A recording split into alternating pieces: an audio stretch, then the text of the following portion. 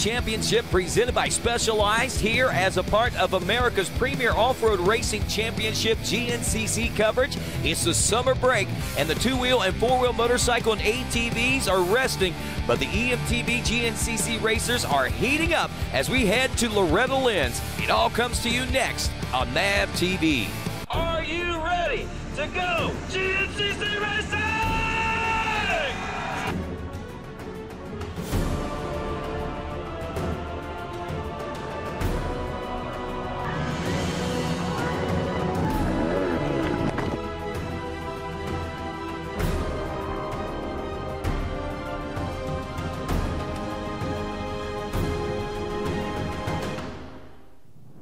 Hello and welcome to Loretta Lynn Ranch in Hurricane Mills, Tennessee for the FIM North American EMTB Championship. I'm Rodney Tomlin as the two-wheel and four-wheel GNCC racers take a summer break. Our EMTB racers have headed here to the home of the Queen of Country Music in celebration of the Amateur National Motocross Championship, as well as a $10,000 winner-take-all purse here for EMTB GNCC Racing. But leading into this event was, of course, 6 great rounds of racing that has opened the eyes of the racing world to what EMTB GNCC means. And, of course, it is coming, I think, in bigger waves in the future. As we kick this one off at round number 1, it was your defending champion Hot Rod Charlie Mullins, virtually untouchable. He did have some challenges early on from Kyle Smith and Cypress Gorey, but when it was all said and done, Charlie Mullins takes the win. Gorey in second, Kyle Smith, Nick Mackey, and John Ayers rounding out the top 5. On to round 2, where we went to the Tiger Run GNCC. It was once again Charlie Mullins, the man to beat, but the Floridian challenger once again making his waves out there. Nick Mackey and Kyle Smith, last year's runner-up, knocking it on the door a few times as well as they crossed the finish line. It was Mullins, Mackey, Smith, Will Pegram, and Jeff McCarron rounding out your top 5. On to round 3 to Indiana at the Hoosier. And this one saw even more challenges and the excitement level beginning to build as far as EMTB GNCC racing was concerned, as Nick Mackey, the challenger out of Florida, not only challenged, but he got out front of Charlie Mullins about midway through the race, and Mullins could not overcome no matter how hard he pushed. It was a 3-way battle and shootout as Kyle Smith was right there with him, but at the end, by only inches, it was Kyle Mackey taking his first win in EMTB GNCC. Mullins, Smith, Knupp, and of course on to round 4 as we head to this one, the John Penton GNCC, the longest standing Grand National Cross Country event on the series and circuit, actually kind of the birthplace of EMTBs, as they took off into that first turn and got things off and rolling. Once again, it was all well and good as everyone knew that Hot Rod Charlie Mullins was going to be the rider to beat, but we also knew that he had challenges coming in and the competition was starting to get deep. Kyle Smith running in that number 2 spot on and off. He started out in 3rd, went to 2nd. It was Mackey going 1st and 2nd. The Mullins never could get past that 2nd place position. Actually started out 2nd, dropped to 3rd. As we moved on to round number 5, the Mason-Dixon GNCC. Kyle Mackey once again starting to be the well, kind of a favorite here as Charlie Mullins was starting to see his back against the wall, but we know what that means to Charlie Mullins. It only means he's going to dig deeper, as we've seen in years past, but he couldn't dig deep enough on this day, as once again Mackey takes the win. Smith and Mullins in that number 3 spot. Ty Teasdale starting to sneak up into the action on that one. It looked like he got 5th at the round before, 4th at the next. And of course, as we head on to the Snowshoe GNCC, might be one of the more challenging as far as terrain is concerned up to this point as far as EMTB GNCC racing is concerned.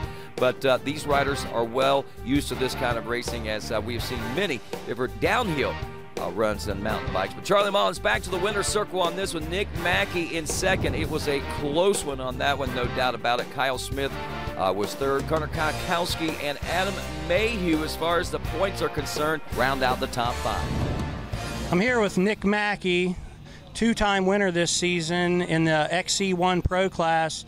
Nick, being a Florida guy, this weather has got to play into your strengths.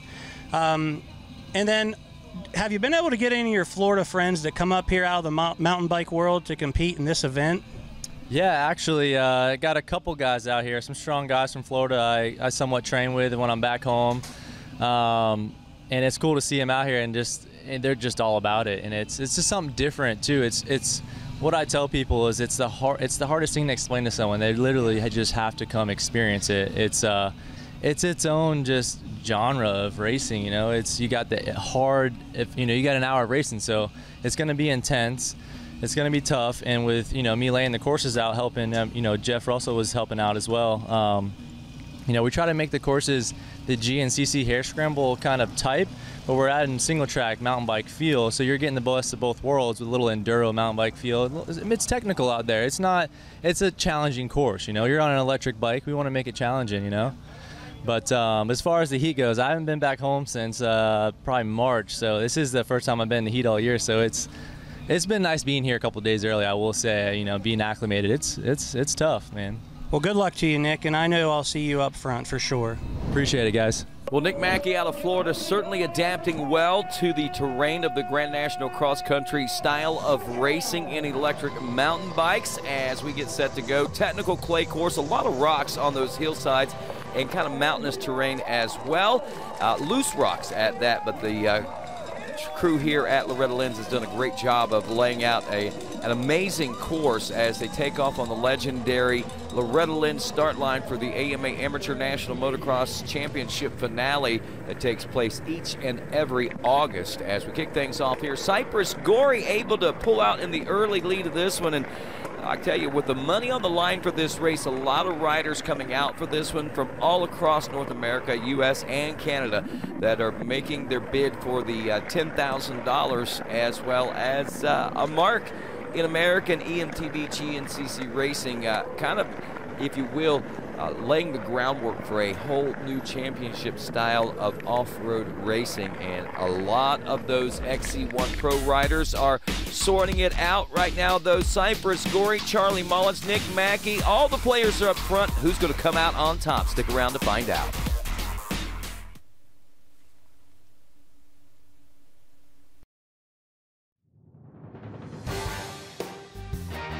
Coverage of the 2020 Grand National Cross Country Series on MAVTV is brought to you in part by Specialized Turbo e-bikes. It's you, only faster.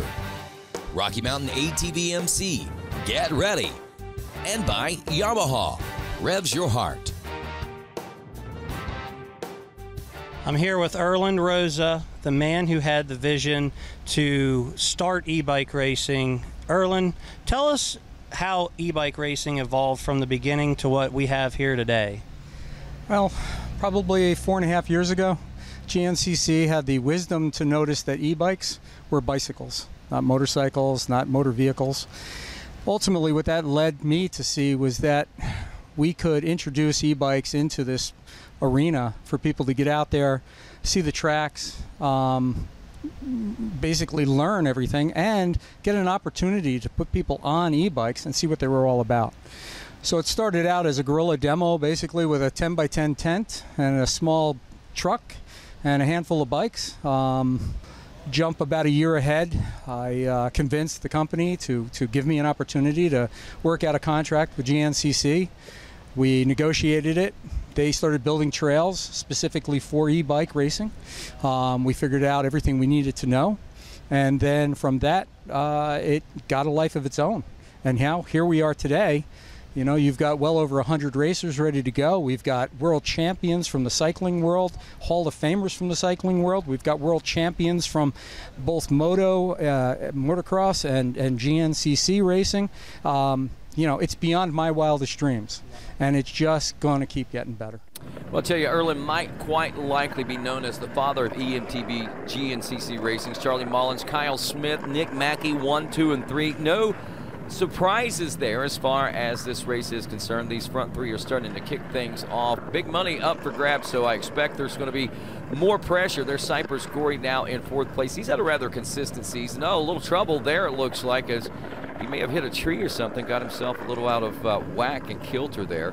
Rider's going to catch up, but not going to be able to make the pass. Here's Mullins, your leader, and now it's just Kyle Smith right behind him.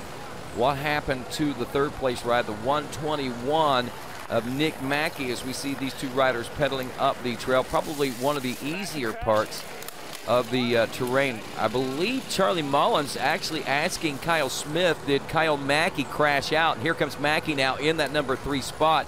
Things are starting to type up. Cypress Gorey now getting a breath of fresh air as he could see the third place rider ahead of him, and that right there oftentimes gives these guys a little bit more incentive to pick up the pace a little bit and tighten things up. This 2- and 3-man race that we've been seeing so far this season could come into a 4-man race as it's tightened back up a little further down the trail as Nick Mackey has once again gained some ground on these front 2 riders. And look how dry things are out here on this downhill section of this course. You can see the dust kicking up out there. You know it's hot out here in Tennessee, but these riders are not seeming to have a lot of problems with the temperatures or the terrain here today. The 102 we see right there checking in with us, Brian Lopes out of Laguna Beach, California.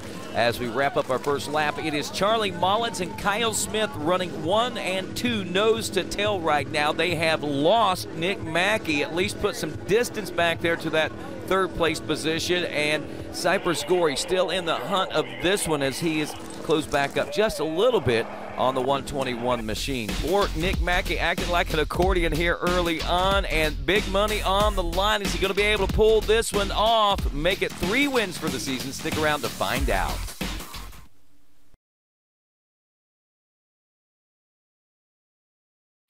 Welcome back to Hurricane Mills, Tennessee at Loretta Lynn Dude Ranch for the FIM North American EMTB Championship presented by Specialized, and it's bringing out folks from all over. Well, it was probably at least 2 years ago that Erlen, one of our representatives, told me about the GNCC racing that was happening at the moto events.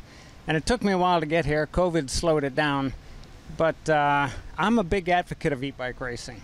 It's inclusive. It's bringing a lot of new people to the sport of bicycling. And it's a super important market for it.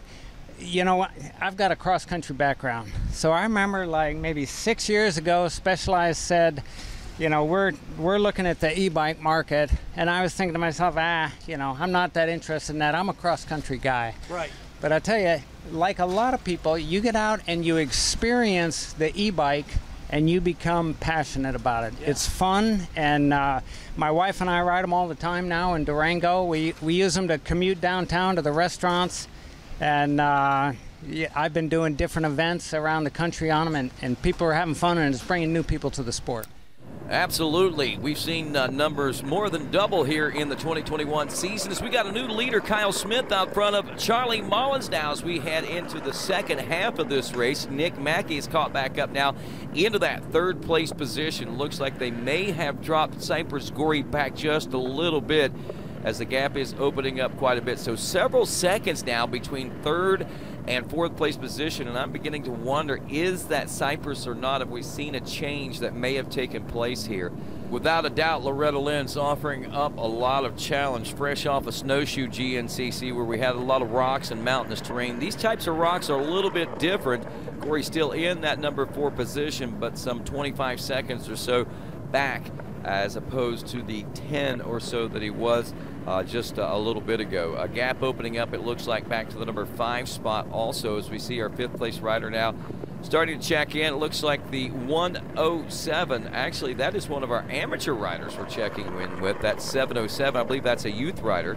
Wade Homerding from Milford, Illinois, out of youth 9 to 12-year-old class. He's running 5th in his class right now. And back to our leader, Kyle Smith, the number 2. Man, they are getting some speed down this hill right now as our front 3 are virtually nose to tail in a very high-speed section of this race course. It looks, oh mercy, you can see it's got its dangers out there as the number 33, Gerald White from Tampa, Florida, actually 6th rank in the XC1 class, having a very rough day today, and you can see why. Little things like this got him dropped back to about a 13th, 14th place position right now as more of our amateur riders checking in. That was the young Talon Hawk, son of Barry Hawk, as Mullins all over the rear wheel once again of Kyle Smith. There's Mackey still back in the number 3 position as we wrap up another lap of racing now. And these riders pushing with everything they have. Championship on the line. We saw the point standings, only 3 points separating Charlie Mullins and Nick Mackey. And right now both riders running second and third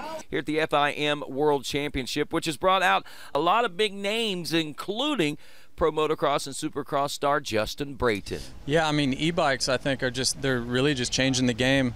I'm fairly new to them. Specialized came out with an amazing e-bike, and yeah, I've been training on it a little bit, having some fun with it. It's great for our training because we can really control our heart rate a lot, even on recovery rides, or we can go really as hard as we want on it. So, and most of all, it's just a blast. It is so fun to ride, and what's cool is my wife rides with me. I've got friends that ride, and I even got my parents on one a couple weeks ago. So yeah, it's just been really fun, and big props to Specialized for having us out here to Loretta Lynn's.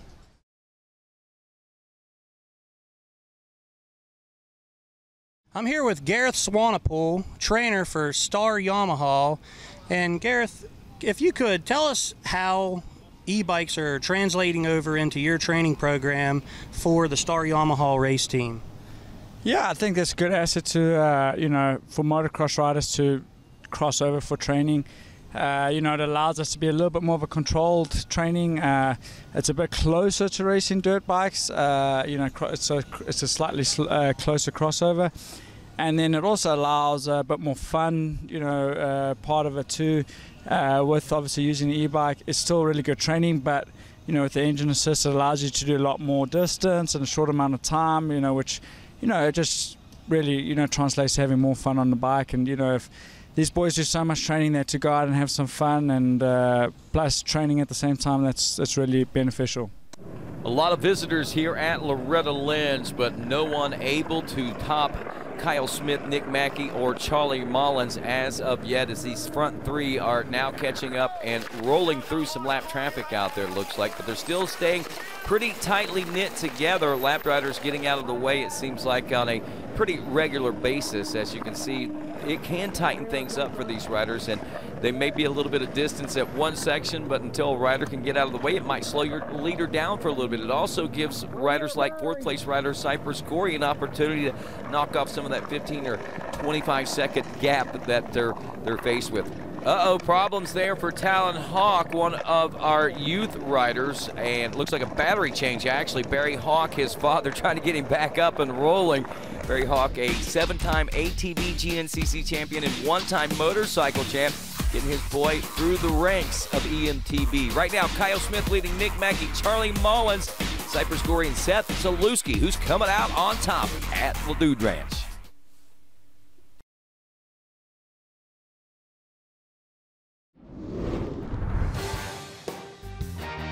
Coverage of the 2020 Grand National Cross Country Series on MAVTV is brought to you in part by Specialized Turbo e-bikes. It's you, only faster. Rocky Mountain ATV MC, get ready. And by Yamaha, revs your heart. Welcome back. Closing moments of the FIM North American EMTB Championship presented by Specialized. Kyle Smith, Nick Mackey, and Charlie Mullins. Nose to tail as Kyle Smith is going for his first win of the 2021 season. And here he comes. He's going to make it back-to-back Loretta Lynn Championship wins and take the lion's share of $10,000 in cash here at the FIM North American EMTB Championship presented by Specialized. And you couldn't ask for a better day for Kyle Smith. If you're going to win one, Loretta's is certainly one to win. It was good. I got off to a good start. It was a battle between a lot of people, but up that first hill it was like 5 wide. But I got settled into second, and then Charlie crashed, so I got around him. And then we just battled, me, Nick, and Charlie at the end. And I just held him off on the last lap and managed to get the win, so it was good. Kyle Smith coming away with a big win here in 2021, and another big push by Kyle Mackey might give him a little bit of an edge as far as the championship points are concerned. Yeah, man, it was a good race, man. Overall, I mean, I didn't go down, which was great. I had the chain pop off, a little delay. Then Charlie went down, so I got back on the group there, and then, man, I give it to Kyle, man. I mean, I caught up to him, and I mean, every straightaway on the last lap, we were out of the saddle sprinting with Charlie trying to pass me. I mean, it was an all-out bloodbath. I mean, we were clean, we weren't hitting each other or anything, but yeah, it was good racing, man. Good. The track was good. I think it suited the guys who really can ride some technical stuff because it was very loose, off camber, challenging course. You know, some good climbs in there. So. Well, Kyle Smith, second win of his career, and it happened again here at Loretta Lynn's. This time taking the big money home. Nick Mackey finishing second, Charlie Mullins in third. We saw Cypress Gorey in fourth, and Seth Zalewski rounding out your top 5. Yeah, it was a good race. Got a good start. Was going into the woods a little, I think, in the second, then got into the lead, and from there just tried to charge and ended up going down the second lap pretty good. Kind of rung my bell and Kyle got around me, and then Nick caught us, and it was just a 3-way freight train with the end, and you know, I gave it my all and ended up third is all I could do today, so be ready for the next race.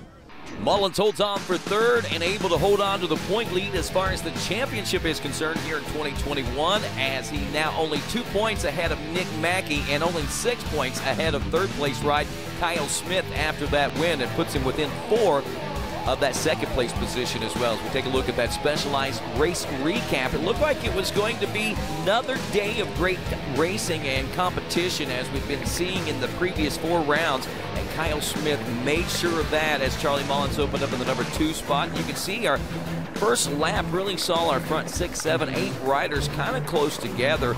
As far as the class itself, it was kind of bunched up, but as the race wore on, Mullins was able to stretch things out. Smith and Mackey, those three really starting to gap the field, if you will, but fourth place Cypress Gorey wasn't letting them out of the sight too far as he kept coming in and trying to play with the top 3 for the first few laps. But when it was all said and done, coming down to the wire, it was between Kyle Smith, Nick Mackey, and Charlie Mullins, and Kyle Smith was the man to beat. He had won here 1 year ago at Loretta Lynn's and was hoping to be able to make it happen again. Even with the lap traffic that slowed them down and kept them bunched up, Kyle Smith was able to manipulate them, the terrain, and the competition that was coming in hot and heavy behind him, as literally sprinting the last 2 laps of racing, which made for, I think, kind of an exciting finish. You could hear the crowd going wild, and Kyle Smith feeling the accolades and the thrills of victory.